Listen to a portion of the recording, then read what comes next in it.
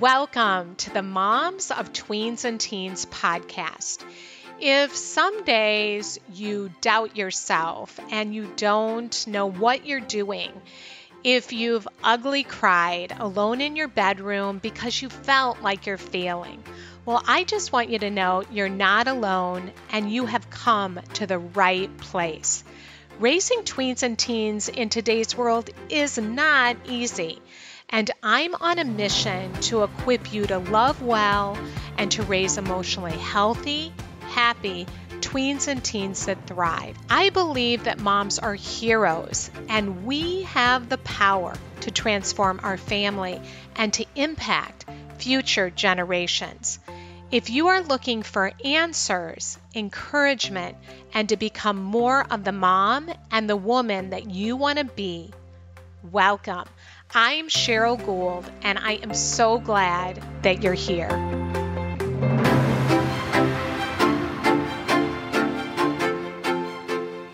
Hi, friend. Welcome to the podcast today. And if you have a tween or teen and you're frustrated because they're not getting enough sleep, you're going to want to listen to this podcast episode. My special guests are Turgeon and Julie Wright, and they are authors of the best-selling book, The Happy Sleeper, and they just released their latest book, Generation Sleepless. And they share with us what to do if you have a tween or teen that isn't getting enough sleep. How much sleep should they be getting? I don't know one parent or caregiver that feels like their teens are getting the sleep that they need. And they talk about why. What is getting in the way of our kids getting enough sleep? And just that alone in this interview was so helpful. We think we know, but just hearing what the research shows that they have done and how we can turn things around is super informative and helpful. And it's hard when they're a teenager and they want to stay up and they don't want to go to bed. So what do? Well, you are going to get some answers in this episode. So let's dive in. Well, Julie and Heather, welcome to the Moms of Tweens and Teens podcast. I'm so happy to have you here. Thank you for having us. Thank you so much. Yeah, we're talking about some really important stuff today that parents are really struggling with right now, and that is sleep and getting our tweens and teens to sleep, especially coming out of this pandemic. And you both have written a book that's called Generation Sleepless. So we're going to dig into that. But first, I'm so curious for you to share how you met and came to write this book. And this is not your first book that you've written together. You wrote a sleep book for parents and caregivers to help their babies to get to sleep. Mm-hmm. So I would love to hear a little bit of your what you're up to, what you're doing, and how you met. So Sure. Heather, you want to go first? Sure. So, that is exactly how we met. Julie and I were working with new families, so families who have babies and little kids. And we felt like there was something missing from the conversation around baby sleep. And so we wrote The Happy Sleeper to help parents reconcile these two kind of what seemed like polarizing camps in baby sleep. The sleep training and cry it out kind of idea versus attachment parenting and emotional attunement and responsiveness. We felt like these two polarized camps made no sense, and parents felt like they had to sacrifice one for the other. And we wrote The Happy Sleeper to say, you can have excellent sleep and an excellent emotional attachment to your baby, and here's how. So that's how we met, and we wrote The Happy Sleeper a number of years ago. And so we've been working with families for many years on sleep. But what we started to notice from the research and in our clinical practice was just how teenagers are really the ones who are suffering the most. They're the ones who really need our help the most. It's in every research study that you look at about sleep, teenagers are the most sleep-deprived population ever in human history. So they're the most sleep-deprived of all of us. babies, little kids generally get good sleep. About 60% of adults get good sleep, but only about 10% of teenagers get healthy sleep. So it's an absolute drop off and a complete crisis that hits, in high school, starts in middle school, hits in high school really hard. And we wrote Generation Sleepless to say, this is a major crisis and we need to fix it. And we all need to come together to do that. Wow. And so you were both at the same practice, and that's how you met. Therapy practice? We weren't in the same practice, but we worked in the same fields, and our paths overlapped. And once the first time we met, we couldn't stop talking, and we realized how much we thought alike and how much we both felt there was something missing from the discussion about sleep. So whether you're talking about babies, little kids, or teenagers, our starting point with sleep is that sleep is natural. We're all born with the ability to sleep well. It's very hardwired into our brains. And that's sort of part of our message also to parents of little kids and babies. But with teenagers, it's the same thing. When you take teenagers out on camp, researchers take them on camping trips where they eliminate, artificial light and technology and all these other, activities and homework. And they find that after they make up for lost sleep by sleeping about 12 hours a night, they settle in at about 9.25. So that's what sleep scientists have identified as the sweet spot for teenage sleep, when in reality, like Heather said, they're just vastly underslept. Most teenagers, most high schoolers are getting closer to about 6 hours of sleep by the time they're seniors. So their sleep loss is really devastating. Sleep loss for teenagers has been on the decline for decades, but the advent of technology took it on a nosedive. And like you're mentioning, the pandemic really wreaked havoc also with teenager sleep. So we describe in Generation Sleepless, we describe a perfect storm of factors that steal teenagers' sleep. So the first one is just a natural delay in their sleep clock. Their sleep clock is just naturally delayed. Their melatonin and their sleepiness hormones rise later in the evening. So they're just not tired as early as they used to be, up to about 2 hours, which means their bodies want to sleep that much longer in the morning to get the sleep that they need. So that's the first factor.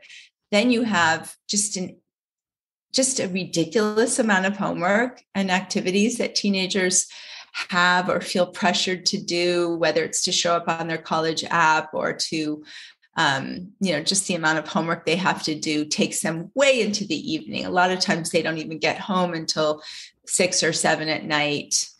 And then so they've got the natural delay, the homework, the activities, and then you've got technology, and technology takes this and runs with it and takes them even hours later into the night. So their bedtimes have gotten later and later and later. I mean, I never did 4 or 5 hours of homework when I was in high school, not even close. But then on the other end of their night, we have too early school start times, squeezing their sleep from the other end, which just gives you this mathematically impossible situation where they just literally don't have enough time to get the sleep that they need. Wow. And for our listeners, so many of you I know are struggling with getting your kids out of bed.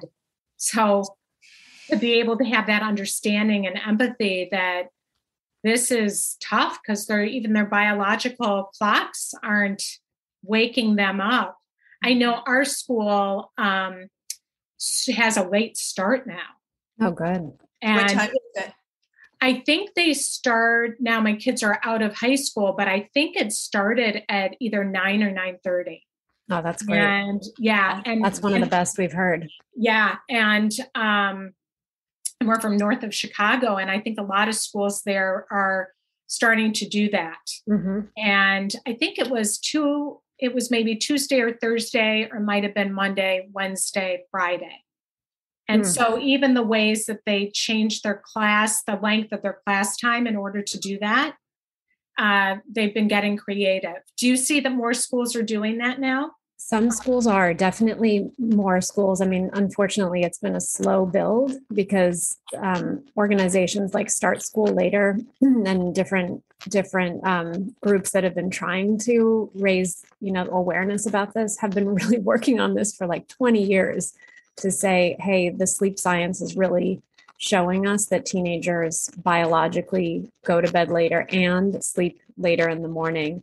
The morning hours contain a lot of dream sleep or REM sleep, which is really important for emotional processing and learning and memory.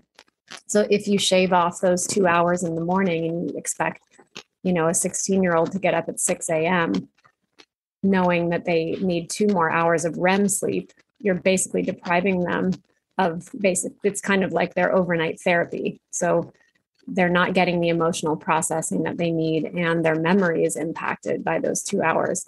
So that's been very clear from the science for a long time. And it's still really, it's slow going to get high schools to hear that and to really make changes. So a lot of states, well, I don't know about a lot of states, some states are considering doing it as a statewide legislation. So in California, starting this fall, high schools will not be able to start before 8:30, which is huge. I mean, for all high schools in California to make that shift is a huge public health initiative. So other states are considering it as well.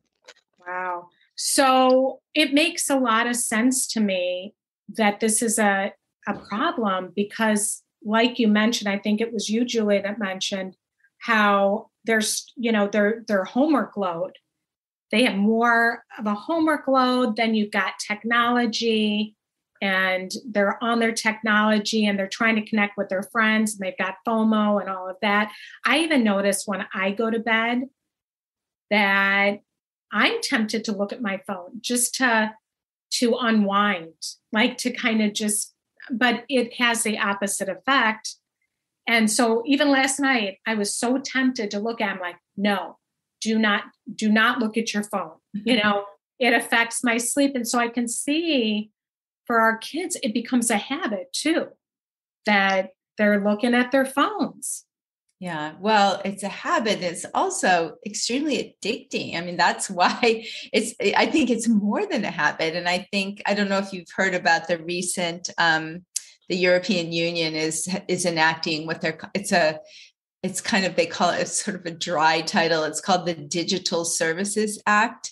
But what it's designed to do is something that we would wish for so much in this country, which is asking technology companies to show their algorithms, to show what they're doing, to create more responsible design, to be more transparent so that they can be regulated the way the Food and Drug Administration regulates our food and our drugs. So we're just pouring content out into the atmosphere, and children are consuming it without any regulation.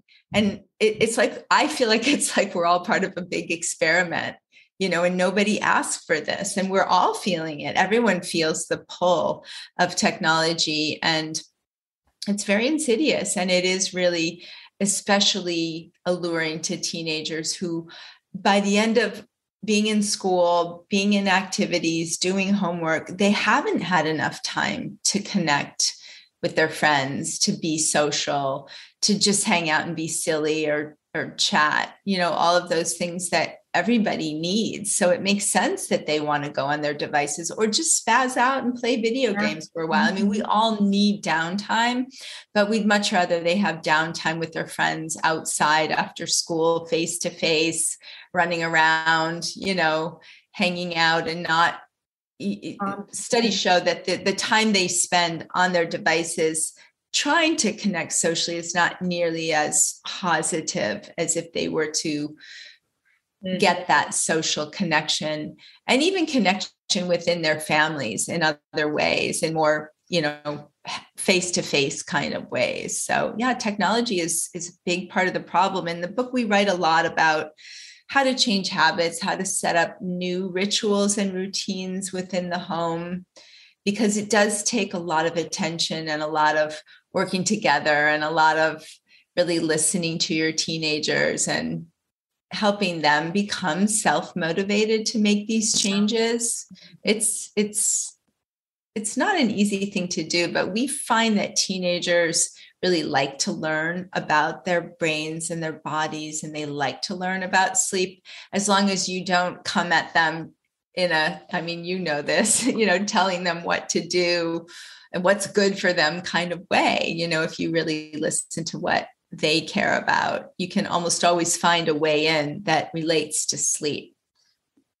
Yeah. Well, I want to dig into that, but first, I just want to briefly talk a little bit more about what you were talking about, Heather, with the cost of this. Not to freak everybody out that's listening, because it does elicit some fear, like, oh my gosh, but you were mentioning that they're not getting that, what's it called, REM sleep in the morning. So then it's affecting their brains. What else are the studies showing? Yeah. What are some of the signs that maybe parents can be looking for? Yeah, well, I think the first thing to know, and the most kind of relevant to right now, is that we hear a lot about the mental health crisis in teenagers. So more than 1 in 3 high schoolers reports feeling a persistent sense of sadness or helplessness. Thoughts of self-harm are way up from 10 years ago. It's truly, it's disturbing, and it tops every parent's concern list, I would say. And sleep and mental health are inextricably linked. So if teenagers are missing 2 hours of sleep every night, they are, essentially doubling the risk for depression. So if you are concerned about your teenager's mental health, absolutely the number one step right now is to look at their sleep. And 8 hours is what we would consider adequate sleep on a school night. So every night of the week, getting 8 hours of sleep is what we consider adequate. But 9 hours is actually optimal. Like Julie was saying, if you really let teenagers sleep as much as they'd like, most will sleep more like 9 or 9.5. So looking at just the number, the hour, sometimes it's hard for parents because they go to bed before they're teenagers. So it's tricky, but counting the hours is actually the best way to figure it out. So mental health goes down, risk of depression and thoughts of self-harm go way up when when kids are sleep deprived. And that's because sleep deprivation changes the brain. It activates the more negative reactive centers of the brain, and it kind of dulls down the frontal cortex. So we don't feel as much perspective, or we lose our judgment. We don't have as much of a soothing, sense from our frontal cortex, and instead our negative, frustration, sadness, anger are way up. So you can see that in brain scans when people are sleep deprived. So, when people feel like teens are grumpy or, moody, I mean, it's no surprise when they're sleeping 6 or 7 hours a night when they really need 9. I think mental health is kind of the number one thing that we see parents being concerned about, with good reason. It makes so much sense. I mean, I even think when I'm not getting good sleep, how I act differently. You're just more, right. I'm more reactive, feel as good, more impatient. And you feel kind of pessimistic, like you don't know how things are going to go. They don't seem like they can work out. You don't have as much creative energy for problem solving. You just feel kind of more hopeless. Whereas when you sleep well, you feel like you've got the brain energy to figure it out, and you feel more hopeful and more optimistic. Yeah. Julie, would you add anything to that? Well, yes, I was thinking it makes sense also because what happens is relationships suffer. When we're feeling that way, it's hard to have good relationships. It's hard to interpret the things people say in a positive light. It's hard to make sense of things. So we see relationships suffer not only with friends, but also within the family. And, as parents, we all know what it's like to try to have a conversation with an exhausted teenager. So relationships suffer. The other things we see with sleep deprivation are more poor decision-making and risk-taking, more accidents, more car crashes, more substance abuse. I mean, it's literally the list of things that parents worry about are negatively affected by not getting enough sleep. It seems like we're not talking about this enough. Not at all. Yeah. Not at all. We agree. Yeah. That's why we need your book. We couldn't not write this book, is how we felt. We just felt like it was the missing link to so many issues, and not being thought about, not being prioritized. People just, they worry about so many things, and we understand that. They worry about their kids' happiness and their mental health, and are they going to get into a good college, and are they okay with their friends? But it's almost like people just forgot about sleep. Sleep got pushed to the bottom of the list. And I think a lot of people just think teenagers are like, not only like mini adults, but even more resilient maybe than adults. Like they could even get by on less sleep than an adult. I think people just don't really understand how important sleep is. And, we haven't even talked about this yet, but teenagers' brains are undergoing a massive period, a very distinct and massive period of restructuring and remodeling, which again, I think a lot of people don't realize that this is a really transformative time. It's very similar to the time we worry and so much about their sleep with, the 0 to 3 years, when so much is going on with brain development. And it's a similar period for teenagers. So there are just a million reasons why sleep should be a priority. Heather and I often say, think of sleep as foundational to your being alive, like air and water and food and sleep. Because in reality, if we don't sleep, eventually we will die. Most of us don't get to that point, but sleep is foundational to every aspect of our health, both physical and mental. Wow. And it seems like we're treating the symptom, but we're not getting to the root cause. Like even and I'm not against medication, but things may just correct themselves, is what I'm hearing you say, with them getting more sleep. It's really true. true. Do that first. Yeah. Yeah. Which leads me, I want to share a question. And it's funny that this just came in and the other day. When they have, this is a mom asking me a question, when they have so much homework and a sport that is every day, how do we get them to get the sleep they need? It is all too much. It feels like something is going to break. Everyone is pushing themselves too hard. And so her question is, what do I do to get my kid to go to bed and get the sleep they need when they've got all this homework, they're playing a sport? What would you say a few of the things that they can begin to implement in their homes? Well, so I think that the way to look at it from a bigger perspective is that perfect storm that Julie was talking about, because the homework and the activities and the technology all play into it. And then you've got some more practical things that parents can do at home. So we basically like to spread the responsibility out. We don't want parents to feel like this is all on them and they have to fix it. So that's why we do presentations for high schools, and why we talk to sports coaches, and why there's a lot of information in the book about, how LeBron James uses sleep to increase his sports performance. Like sleep is important to athletic performance, and sleep loss is the number one predictor of sports injury. So if you have an athlete who's a high school athlete, and their coach is not talking about sleep, their coach is missing some information. So that's where the Generation Sleepless is not just about making parents get their kids to bed. It's about calling everybody out on their role in not allowing teenagers healthy sleep. So I would say, if you're a sports coach or a PE coach or, a club coach, you have a responsibility for making sleep a priority and talking to your athletes about that. And, there's swim meets that start at 6 a.m. Right. So there's something really wrong with that, because it doesn't actually work for their athletic performance.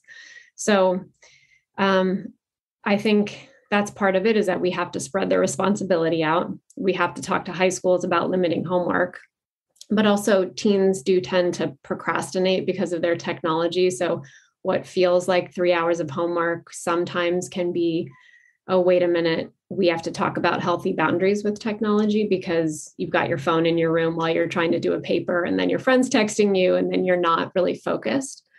So there's healthy, there's good boundaries around time management and study habits. And then we've got the routines that you need to actually allow your sleep chemistry to unfold. So you want to look at a wind down routine. In Generation Sleepless, we have wind down routine, bedtime routine, and morning routine. And they're actually all super important. They create what we call the sleep bubble. So you want to have a wind down, you want to have a bedtime routine, and you also want to have a morning routine. And on the weekends, you want to get up within an hour or two maximum of the time you get up during the week. This is something that parents can look at to help teenagers fall asleep more easily during the week.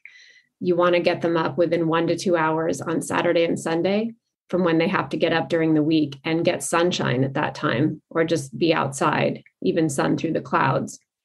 So I think for a parent who's understandably like, what do I do about this?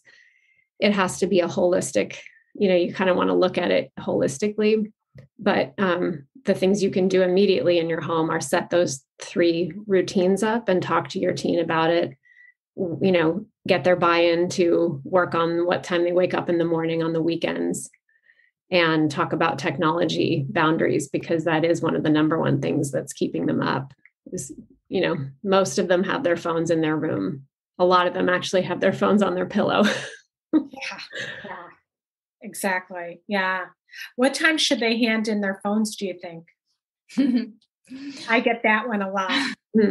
Well, one of the things Heather and I say is, if you have a younger teen, like a tween or a middle schooler, don't let go of those rules and those boundaries, whether, maybe you're, it all depends on what time they have to wake up in the morning. But let's say your, 14-year-old has to, be in bed by 10 o'clock to get, would that work? 9 hours? That's what time my 14-year-old gets in bed. Okay. I mean, he gets in bed at 9:30, but he gets in bed at 9:30, turns out the light at 10, but he has to put his phone away at 8. But that's me. I mean, so that's 2 hours before his bedtime is when he puts his phone away, and he doesn't have, so that's the 2 hour buffer. And then then he has a bedtime routine that's like a half hour long or so. He reads, and then he shuts off the light at 10, and he has to wake up around 7. How nice that he reads. A lot of kids aren't reading anymore because of the phone too. Mm-hmm. Well, Heather, how did you get him to do that? Of course, you're a sleep consultant and psychotherapist, so I'm sure that you started this early on. But parents get a lot of pushback, and so and a lot of fighting. And working with parents myself, I'm hearing that. Well, I keep telling them they have to hand it in, and then they're resisting me, and they don't want to hand it in, and it gets, I'm always going and knocking on their door. You're supposed to hand it in by 9:30, and you're not, and or I need my alarm clock, for the morning, or I like to listen to music to wind down. So there's so many. You're naming all the ones that's exactly all the things. I think. Well, my son has never not known this is a way of life. So that's where we say to, like, if you have an elementary schooler, don't ever let it be a thing that you start doing where they have their phone in their room. Just keep what you think are extra, just do more than you think you need to do, because it's hard to rein them back. It's hard to get back to those healthy habits once you've let go. But it's not that it's not possible. I would say that when you have a wind down routine that doesn't involve screens, the way to think about it is not just getting rid of your screens, but what are you adding that is fun? Because it doesn't mean that we can't have fun or we can't do things we enjoy before bed.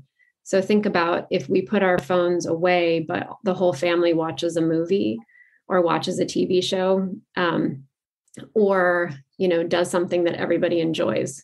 Just walk the dog or play cards, like do something that's actually enjoyable. And you can watch a movie together in the living room. If you make it a draw to come out of your room and do something with a family and let your phones go, then it's better than just saying like, you can't be on your devices and just trying to take them away. So just think about adding some fun things to do during the wind down time. Yeah, I love that. Rather than just trying to take it away. Exactly. Be able to replace it with something positive. Yeah. And that really depends on what your kids are into. I mean, you could do charades. The easiest thing is just to watch a TV show. So find one that you all like, find some kind of like reality show that's fun, like, find something the whole family is into, and just make that a priority and put the phones away before that so that there's something fun to come to. Yeah, love that. Julie, do you have any other thoughts that you'd like to add? Yeah, well, everything that Heather said is really helpful. I think when we work with families, we hear from teenagers that their parents are on their phones all the time. And we hear from families that parents kind of give up. And so they go into their room and they get on their device, and their teenagers in the other room, and everybody's kind of off in their own separate corner. So we find it's really helpful to talk honestly with your teenager about your own technology use and your own sleep.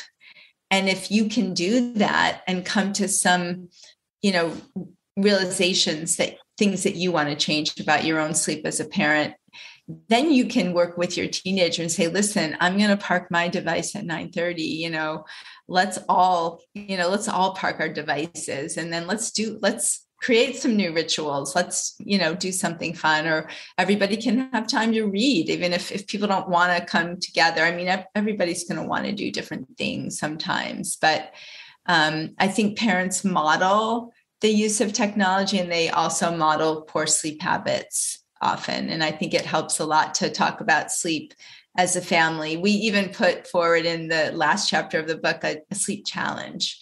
So a family can take the challenge, a group of friends or a sports team or a theater group or whatever can take the sleep challenge. And it can be fun to kind of take the challenge and then check back in after a week or two and see how everybody did and how they're feeling. So I think it's like with any really addictive habit, it's hard at first to change, but if you stick to it long enough, now you're creating a new habit, a new, healthier, more desired habit.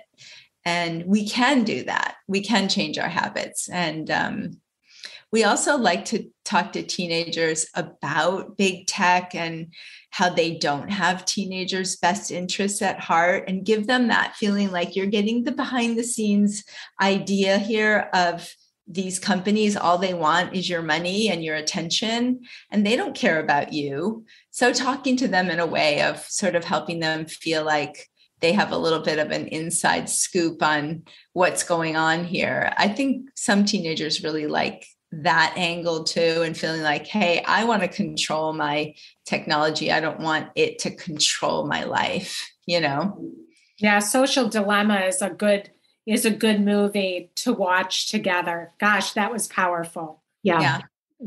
Just seeing how it's all working behind the scenes to create that addictive, just that addiction to your phone, and to, suck you into it. I mean, imagine sending your kid to bed with a tray of beer and a pile of, weed or something. I mean, you just wouldn't send your kid to bed with a bunch of substance, addicting things, You also wouldn't give them a big old mug of coffee, at bedtime. But technology is really something that we just haven't really linked it as we should to something that should be dealt with in a very, treated with a lot of, what's the word for it? We want to be judicious about it and really thoughtful and use it in a really informed way. We don't want to demonize it. We're not going to get rid of it, but we want to be in control of it, Mm-hmm. And I love including yourself in the process, like modeling, because that is true. Like have your kid handed in at 9, but you're on your phone, and saying, let's all see, have the sleep challenge. I love that idea. And then talking about how differently you feel. Like that was what kept me off my phone last night. I'm like, I feel so much better when I get good sleep. Yeah. Like my brain, everything works better. Yeah. Mm-hmm. Plus you can't fall asleep if you've just been on your device. Yeah. The light, the activation, and the engagement, which creates a state of flow, all of those things make it very difficult to then just lie down in bed and expect to be able to fall asleep. Yeah. Well, any closing words? I really think, you're making me feel so passionate about this, just with the connections of how important sleep is, and like giving them beer or weed before they go to bed. In a way it's going to affect them. And yet we don't think about sleep in the same way. So very powerful to think about. And in your book, you share a lot of ideas how to create that connection because we're so isolated. So I really want to recommend to our listeners to get your book and how to engage and talk about these things, because we do need help and how to have these important conversations and those positive things that we can replace the technology with. So they want to connect, they want to be with us and engaging more in the positive. So I love that. Any parting words? Parting words. I think, we would love for people to get the book, to talk about the book, to share it with people, who are in their high school and on their sports teams and in their communities, and not just think of this like a parenting book or, because there's a lot of really cool stuff about the teenage brain in this book. It's really looking at this from a lot of different angles. And at the same time, Julie and I cannot help ourselves from being very practical and very user-friendly. So the book, almost every other page has a takeaway or a little, a tip or something that you can actually use. Just check out the book. And our website is thehappysleeper.com. That's our first book about babies and little kids, The Happy Sleeper. And they can find it there. Yes. And anywhere books are sold. But yes, our website is The Happy Sleeper. And that's your Facebook page as well. We actually don't really have a Facebook page, although, we sort of do, but we mostly use Instagram. Okay. Because I think I found you on Facebook. Okay. Well, that's good. And you had posted, like, because I saw Happy Sleeper, but you had just like had a post. Oh, wonderful. Today. Our Instagram posts automatically post on our Facebook. Okay. Very good. Because I was like, they have baby stuff here, some things, but a lot of stuff for teenagers and about your book. That is why. Okay. And mostly on Instagram. Also, what are you doing? Are you speaking to schools? This could be like, I'm imagining you're trying to bring about changes. Are you talking to schools or? We are. We actually spoke to a group of students at Yale a few weeks ago. And that was just so, the students were so engaged and they were so thoughtful and they were so tired, and it was clear to us that this is definitely an issue for college students as well. But we're speaking to several schools in the near future, and we'd love to speak to more. Okay, good to know, because we need that third party influence, like the coaches, and talking to them about how to be able to share that with your kids. So it's not just coming from the parents when you were sharing, I was thinking, like Moms Against Drunk Drivers. That's what I was thinking this is like, where you're raising our awareness and our consciousness that this is really important stuff. So thank you for what you're doing. Thank you so much. This was great.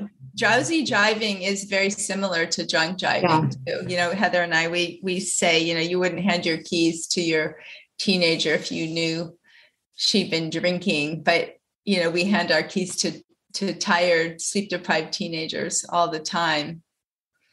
Wow. So It is. I mean, Heather and I fantasize like a round table with big tech here, college admissions here, high schoolers here, state legislatures here, and just, sitting down and saying, we can't leave this room until we solve this. And I think another parting word is that the cool thing about this is that it's fixable. This is not a problem that we cannot solve. It's a solvable issue. That's the good thing. I picture it. I think that, you're bringing change, and that's really very encouraging. So I know a lot of our listeners are going to want to get that book and read it and be able to make these changes in their homes. So thank you for coming on and sharing with us. Thank you for having us. Thank you. This was fun. Well, that's it for today. And thank you for joining me, friend.